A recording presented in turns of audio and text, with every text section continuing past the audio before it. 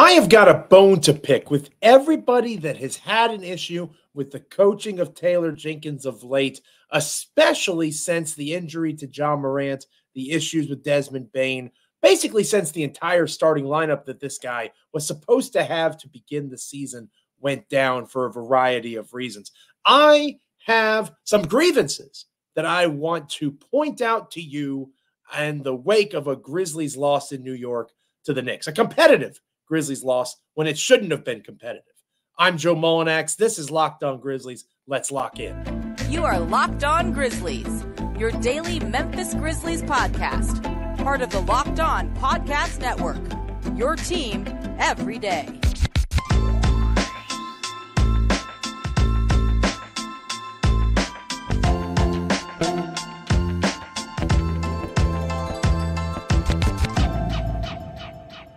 Welcome to this Wednesday edition of Locked On Grizzlies. I am your host, Joe Mullinax. Flying solo on this episode to Michael Cole of the Commercial Appeal there in Memphis, Tennessee, Memphis Grizzlies beat writer for that publication, my co-host doing his beat writer duties. So I have you on this Wednesday episode of the podcast, wherever you're checking us out, whether it's on YouTube, Spotify, Apple, literally wherever you get your podcast.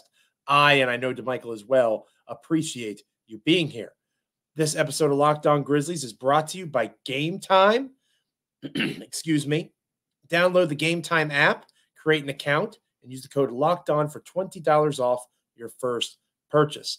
Locked On Grizzlies is a proud member of the Locked On Podcast Network, your team each and every day. We are free and available wherever you get podcasts. Again, like, comment, rate, review, subscribe, YouTube, Apple, Spotify, wherever you check out podcasts. Hopefully you're an everydayer at this point, checking us out every time an episode drops. But if not, smash that subscribe button. Let us know how we're doing in the comments. Continue to make Locked On Grizzlies a podcast that is growing and a podcast that is part of your NBA and Memphis Grizzlies consumption. And while we're talking about consumption, I need to loosen up a little bit here. I need to need to loosen the lips to get these hot takes off when it comes to Taylor Jenkins, because there are some among you, dear listener, dear viewer, dear ex-responder, dear wherever on the internet and the interwebs you interact with the Memphis Grizzlies, you have almost undoubtedly seen, whether it's our comment section, over on Grizzlies Twitter, Grizzlies X, whatever you want to call it, people criticizing Taylor Jenkins. And I want to stress something. Taylor Jenkins is not above reproach. Taylor Jenkins is not immune to criticism. Taylor Jenkins is not somebody, the head coach of the Memphis Grizzlies, that should simply get away with not being questioned. That's not the point of this conversation, how we're starting off this episode of Locked On Grizzlies. And we'll talk about the trade deadline tomorrow. It's trade deadline eve. I know that. Vince Williams Jr. looking more and more like he could not just be a rotation player on a good basketball team that the Grizzlies hope to be in the future, maybe a starting caliber player. We'll get to that. And the players deserve credit, as I said in Locked On Now on Tuesday night. The Grizzlies players deserve credit for making that 18-1 run in the fourth quarter of their loss to the Knicks. It eventually wound up the way that just about everybody thought it would, a double-digit defeat at the hands of New York. But what did DeMichael Cole and I say? If Vince Williams Jr. were to play, the Grizzlies were going to cover that 12.5 spread, and that's exactly what they did. But while Vince Williams Jr. had some success, and again, we're going to talk more about that, Jalen Brunson still went off, especially in the first half. You still had Knicks players that had a lot of success, and the talent gap between the two teams was very evident. But what wasn't evident was the Grizzlies quitting. And what wasn't evident was Memphis not understanding their assignments on both ends of the ball. And what wasn't evident was a roster of players that didn't want to play or didn't want to be there. They were in Madison Square Garden. Of course they wanted to play, Joe. They're playing for their NBA careers. I'll give you the latter more than I'll give you the former. But I'm also going to tell you that they don't do that unless Taylor Jenkins is a darn good basketball coach. And we've had the trial of Taylor Jenkins here on these podcast waves. We've talked about, is Taylor Jenkins a good basketball coach? And DeMichael Cole and I settled on having to see this team when they were at full strength, the vision of what they were supposed to be, which we saw for what, 9 games? when John Morant played and Marcus Smart played, they were 6-3. Pretty good basketball team. The injury bug hasn't just bit them, it has eaten them alive. What do you expect a basketball coach to do when you are starting two guys, one of which, Jacob Gilyard, who played well, is on a two-way contract? Should be with the Memphis Hustle more than he is with the Grizzlies. The other one, Trey Jemison, was literally on another team 2 weeks ago. And now he's a part of the Grizzlies. And again, he showed some good flashes. He stayed on the floor, had 5 fouls, but at least it was in 32 minutes of play. These guys are performing. They're competing. They're fighting. And you don't just chalk that up to the players. You can't. You can't judge a coach when things are going poorly, or you can't point out a rotation issue or a missed assignment or a question about scheme in terms of leaving open shooters. Those are all fine questions. I don't want you to think that I'm saying that he can't be criticized, but maybe we need to have a little grace, a little bit of patience, a little bit of understanding of who he is playing. Derrick Rose was the most experienced guy for the Grizzlies in this game, and he was out after 12 minutes with another injury. Another injury. What is he supposed to do? What is he supposed to do? Guys that are on rookie contracts. Santi Aldama still on a rookie contract. Vince Williams Jr. just signed an extension that is basically a rookie contract. David Roddy still on a rookie contract. G.G. Jackson is 19 years old, and he was second on the Grizzlies in scoring with 16 points. Oh, well, that just shows that G.G. Jackson should have been up sooner. No! It shows that they are developing these guys and they are being given opportunity, and the continuity between the two sides, between the Hustle and the Grizzlies, is extremely impressive. And you know who helps establish that continuity? Who sets the tone? It is Taylor Jenkins. So by all means, point out when there's open shooters and they should have been closed on. Nobody was screaming that louder than DeMichael Cole and I with Rui Hachimura. Game 1 of the Lakers series last year? Yeah. Let's see what Rui can do. Oh, damn. He actually is able to make those threes. Let's go guard him now. Oh, we didn't make that adjustment. That's a fair criticism. Why in the world do you keep pulling out Jaren Jackson Jr. when he only has 3 fouls in the second half? Let him work through foul trouble. That's a fair thing to criticize. I'll have that conversation all day. But when you have those moments of frustration, you also have to look to games like Tuesday night in New York. In a situation, in a lost season, when those guys, aside from their NBA careers, which is important, but it was a random Tuesday against the Knicks in a game they weren't expected to be any good in, they clawed back. Inch by inch, piece by piece, they competed. They outkicked their coverage. They outpunched their weight class. Whatever you want to call it, whatever cliche or phrase, they got after it. And that is not an accident. That is not something that you just say is 100% on the players. It is the development system from Memphis Hustle to Memphis Grizzlies. It is the reality that this is a good development coaching staff. It is the understanding that Taylor Jenkins is a good basketball coach. Is he good enough to get this team to the NBA Finals? Who knows? Who knows? I certainly don't. And you don't either, because we haven't seen this team as constructed the way they're supposed to be. And we won't see it until 2024, 2025. How do they replace Steven Adams? That's a great question. We're going to have lots of time to discuss it here on Locked On Grizzlies. This is a good basketball coach, and I think he is doing some of his very best work right now. Because in these times of adversity, when things are at their worst, that is when you see the mettle of somebody as a leader of men, a leader of people, a coach that has the capacity to keep the group fighting. These Grizzlies have not laid down. They've been outmanned. They got blown out by the Boston Celtics. Destroyed. Absolutely obliterated. That did not happen on Tuesday night. That was not the case against a New York Knicks team that is playing some of its best basketball right now. And they were down some guys too. No OG Anunoby. No Julius Randle. But it took an 18-1 run in the fourth quarter for Memphis to make this a 4-point game with 2 minutes left. The run happened. The Knicks weren't able to stop it until the end of the game. That credit belongs to Taylor Jenkins too. It goes both ways. Criticism and praise.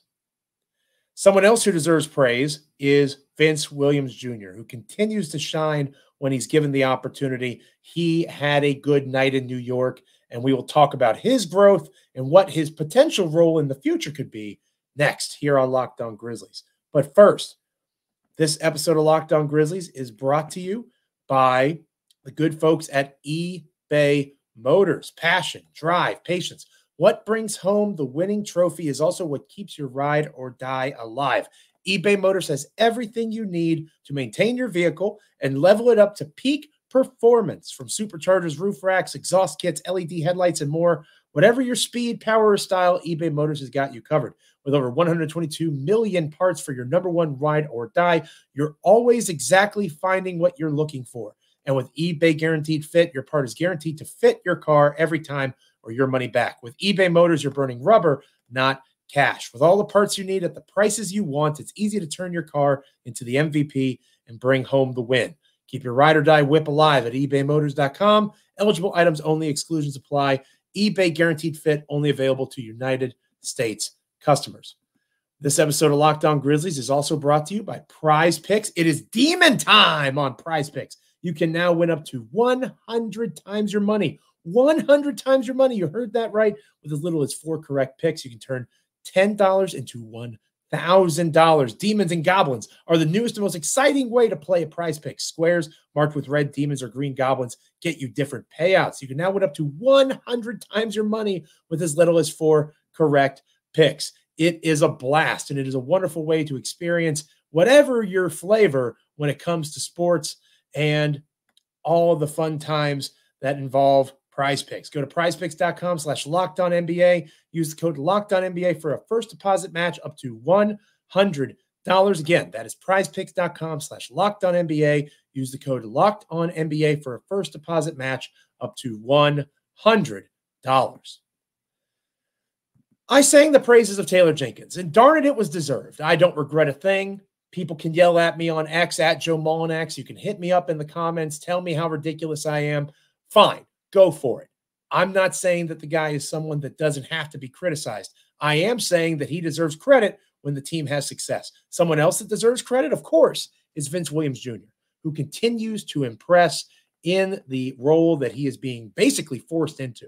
Because nobody is saying that Vince Williams Jr. should play 35 minutes and be the best player on the floor for the Memphis Grizzlies. That is not ideal in any way, shape, or form. But Vince Williams Jr. is taking the opportunity and running with it. Wasn't the most efficient shooting night for him in New York against the Knicks, but he hit 3 out of 5 threes. He had 5 assists. Going into the season, who in their right mind thought that Vince Williams Jr. would have the opportunity to show his ability to create for others on offense with the Memphis Grizzlies? If things went the way they were supposed to, we might have this conversation in a Memphis Hustle check-in. This might be something that Michael Cole and I are like, oh, look at what Vince Williams Jr. is doing down with the Hustle. Because you got to remember, he was on a 2-way deal. He was on a 2-way contract. He started the season in the plan being someone that was going to spend more time in South Haven with the Memphis Hustle G League affiliate of the Grizzlies than in Memphis at FedEx Forum itself. And yet here we are, 35 minutes against the Knicks and looking often like the best player on the floor. There were flashes for G.G. Jackson. That kid's going to be special, man. 19 years old, 16 points, 5 rebounds, 2 blocks, 1 steal, 3 stocks for the young man. 21 minutes off the bench. I like that he's still a reserve. I think that's the best use of him if he has to keep getting significant NBA minutes at this stage. He looks good. Keep riding it. Force feed those minutes to guys like Vince Williams Jr. Force feed them to guys like Trey Jemison. Give him that opportunity, especially as a big when the Grizzlies didn't really have another available big. Give them those chances and allow for Gigi, who should be your prize development piece at this time. Let him continue to be in the most advantageous situation for him to have success. And given his defensive flaws, that's as a reserve right now, where his offensive impact can be felt the most. Oh, and by the way, G.G. Jackson was a plus 14 in this game, the very best plus minus on the team. Santi Aldama, he had good offensive numbers, but he didn't have it in terms of the plus minus. He was a team worst, minus 28. GG was extremely influential in this game. Luke Kennard hit numerous threes, 3 for 5 from beyond the arc. We'll talk more here in a minute. Was that the last time we see Luke Kennard in a Memphis Grizzlies uniform? Right? Because the trade deadline is upon us. Tomorrow is the deadline. So Michael Cole will be back with me for that trade deadline special episode. And if the Grizzlies do anything that is worthy of an emergency pod, you'll hear from us on Thursday as well. Not just in the morning when our episode drops, but also in the afternoon, an emergency pod. We'll talk more about that. But was it the last time we see Luke Kennard? Was it the last time we see a guy like John Conchar, who in 26 minutes played, shot 4 times? Hooray! I would help John Conchar pack. Huzzah! John Conchar is such a complete player. 5 points, 5 assists, 4 rebounds in 26 minutes. Super neat, I suppose. But is John Conchar on his way out? Maybe. Is David Roddy on his way out? Probably not. Roddy got what was one of the reasons in the fourth quarter why the team got hot. It was David Roddy who helped spark that fourth quarter comeback. Roddy deserves credit for that. Just like Taylor Jenkins deserves credit for that. Just like Jacob Gilliard, who hit some big shots in that fourth quarter. Richmond Spiders, stand up. Richmond in general, right? VCU with Vince Williams Jr. and Jacob Gilliard with Richmond. Pretty cool. Gilliard did some good things. We saw flashes from these guys. But Vince Williams Jr., if you're actually taking what you're seeing in terms of his physical ability, his length, his capacity to defend, he struggled with Jalen Brunson, but who the heck doesn't struggle with Jalen Brunson? The guy's a stud. He can score the basketball in all 3 facets. He has a great handle and great feel for the game offensively. Kudos to Brunson. He deserves the all-star nod and all the success he's having. Vince Williams Jr. hung with him a little bit better in the second half. And you saw the capacity to stay with numerous types of perimeter players. That translates to when this team is actually trying to be good. So Jacob Gilliard, wonderful. Trey Jemison, nice. G.G. Jackson, really impressive signs. But if we're talking about who is most likely to actually make this team better in the long term, not necessarily 2 or 3 years from now, but 2024, 2025, when we assume the Grizzlies are going to do their darndest to actually contend in the Western Conference. Vince Williams Jr. is going to give Marcus Smart a run for his money as a starter. I'm not saying that he's going to start. I think Marcus Smart hasn't done anything to lose that job. He played well more than he played poorly. And Smart was doing exactly what he was brought here to do in terms of his leadership on and off the floor. But is Vince Williams Jr. your 6th man? Maybe. Maybe he is. He's not your traditional guy in that way. He's not that microwave scorer. You probably still need to find that guy unless you think he's G.G. Jackson. It's possible. On a good team, G.G. in 14 minutes a game trying to get 10 points in that 14 minutes, that'd be fun to watch. It'd be fun to try. But Vince Williams Jr. has made it very clear that when this team does transition back, everybody's healthy. They make the moves that they make in the offseason. They enter 2024, 2025 with the plan to get back to the top of the Western Conference. I think Vince Williams Jr. is going to be in that conversation to have a prominent role in the rotation, if not be a starter. He's earned that. And he showed that again against the New York Knicks. How do you feel about that? Do you think that we're on to something there? Is Vince Williams Jr. actually somebody that can start in front of Marcus Smart? Let us know what you think about that in the comments below. When we come back here on Locked On Grizzlies, we are going to look ahead to the trade deadline. I hinted at that a little bit. DeMichael and I are going to do our own preview episode on Thursday, but I do want to give my initial thoughts entering the trade deadline conversation. We'll talk about that next here on Locked On Grizzlies. And speaking of the trade deadline, it is fast approaching. Locked On Fantasy Basketball is your place for live reaction Thursday at 1 p.m. Eastern Time. Subscribe to Locked On Fantasy Basketball on YouTube today so you don't miss Josh Lloyd breaking down every NBA trade with analysis and insight that you can only get from the Locked On Fantasy Podcast, Fantasy Basketball, podcast, part of the Locked On Podcast Network, your team every day. This episode of Locked On Grizzlies is brought to you by Game Time. We love Game Time here at Locked On Grizzlies, or at least I do. I know DeMichael does as well. You shouldn't have to worry when buying tickets to the next big event. Game Time is the fast and easy way to buy tickets for all the sports, music, comedy, and theater events near you. You can see the view from your seat before you buy, so you know exactly what to expect when you arrive. It is literally easy as 2 taps to buy tickets within seconds. And with zone deals, you pick the section and Game Time picks the seats for big time savings. Take the guesswork out of buying tickets with Game Time. Download the Game Time app, create an account, and use the code LOCKEDON for $20 off your first purchase. Terms apply. Again, create an account and redeem the code LOCKEDON for $20 off. Download Game Time today. Last minute tickets, lowest price guaranteed. When we come back here on Locked On Grizzlies, we're finishing out with a look ahead to a pretty wild and wonderful trade deadline, at least potentially. Stick with us here on Locked On Grizzlies. Welcome back to Locked On Grizzlies. I am Joe Mullinax, flying solo, your host for this episode. DeMichael Cole doing his duty as a Grizzlies beat writer for the Memphis Commercial Appeal there in Memphis, Tennessee. I've covered the Grizzlies for over a decade. You're in good hands. I, don't want to pat myself on the back too hard, but I think between DeMichael and I, we do a pretty good job here at Locked On Grizzlies, and we thank you for being with us. I gave Taylor Jenkins his flowers earlier in the show, and they were well-deserved. Don't get me fired up again. Don't make me go on another tangent. I'm doing my best to be disciplined and kind and moving on. Vince Williams Jr. talking about the performance of those guys against the Knicks. But the reality of the situation is, as fun as that run was, getting it down to a 4-point lead with 2 minutes left, thinking the Grizzlies could actually pull this thing off, reality arrived. And the reality is the Memphis Grizzlies are a bad basketball team.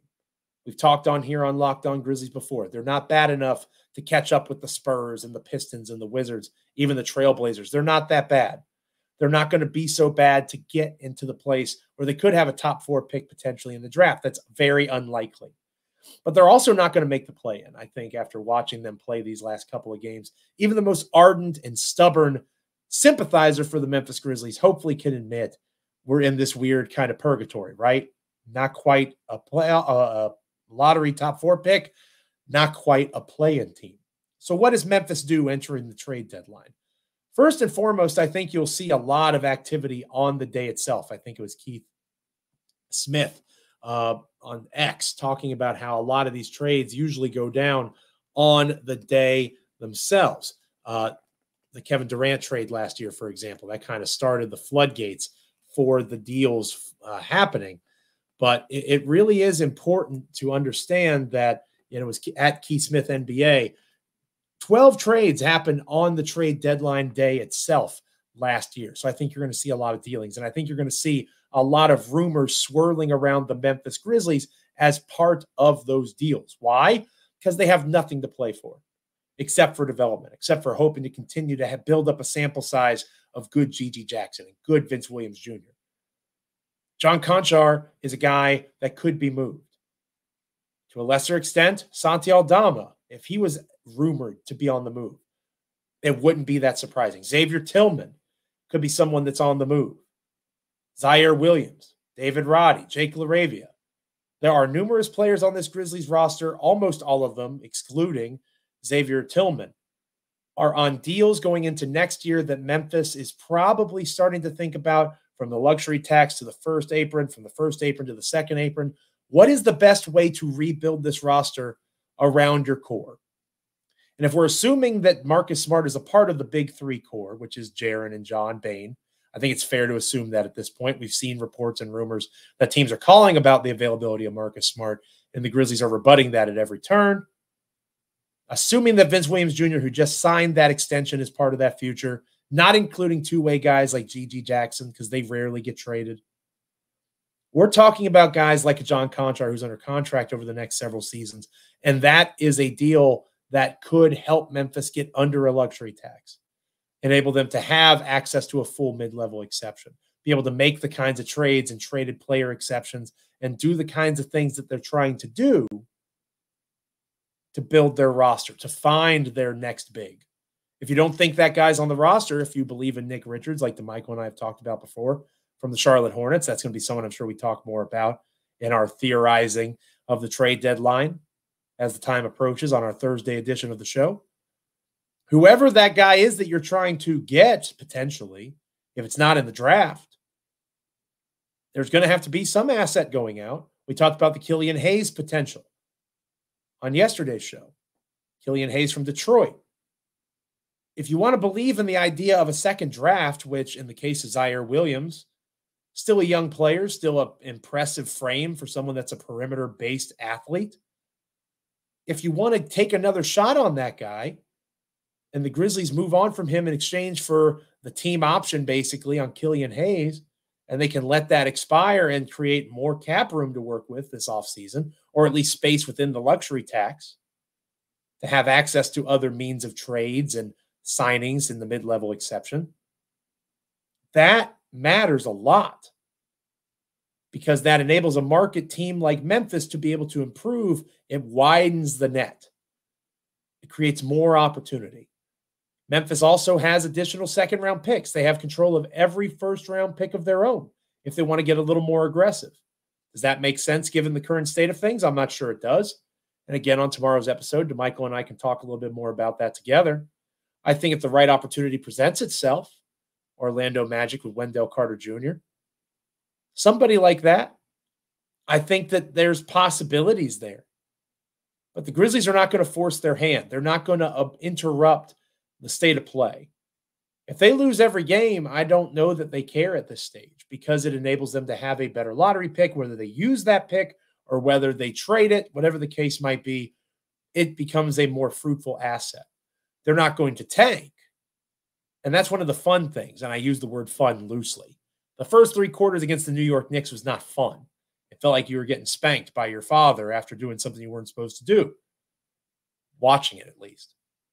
But that fourth quarter was fun, and if they can stay competitive and put themselves in spots to play entertaining basketball, the wins and losses don't matter at this stage. And it's a little bit freeing in a way, given the year that Memphis Grizzlies fans have endured, the expectations and the Morant suspension and the fall from grace, to just watch basketball and enjoy it and not necessarily care if they win.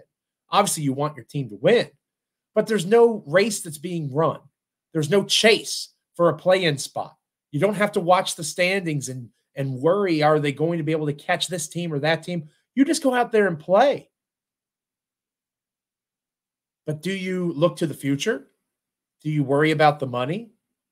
Do you help someone be a better contender? Luke Kennard's going to garner interest. He may not have as big of a role on a contending team that he has in Memphis, but he has an elite NBA skill. He can shoot the three-point shot. What the Grizzlies got for Steven Adams, I would argue roughly a couple of second-round picks for Luke Kennard? Absolutely. Now, is that worth it? I'll let you be the judge of that, and we'll talk more about that on our Thursday edition of the show. What would I be willing to part with Luke Kennard for, or John Conjar, or Xavier Tillman? We might get that answer soon enough from the Grizzlies themselves. But this trade deadline, be ready for Grizzlies rumors, be ready for them to be on the periphery. Anytime there's talk of looking for a third team, the Grizzlies are prime real estate for being that team because of the roster flexibility that they both are trying to cultivate and already have in terms of the contracts they possess, the first-round pick control, and all of those wonderful things. So it's going to be a fun trade deadline, and we're going to talk more about all that on our next episode of Locked On Grizzlies. I'm looking forward to it. Of course, we'll preview the next Grizzlies basketball game, whoever the heck they're going to be playing on the floor, right? They'll be playing the Pistons, and that's one of the funny parts of it, right? How will that actually align, right? How will that actually set up? Actually, excuse me, they're not playing the Pistons. My mistake. They'll be playing the Bulls. Okay, so they're playing the Bulls. Who actually is going to take the floor, right? Will John Conchar still be there? Luke Kennard, all those names we just mentioned. It's going to be worth looking out for. So Grizzlies, Bulls, trade deadline, all that sort of stuff. We'll be talking about that on our next episode. Make sure that you're checking out Locked On Sports Today, the first ever national sports 24/7 streaming channel on YouTube.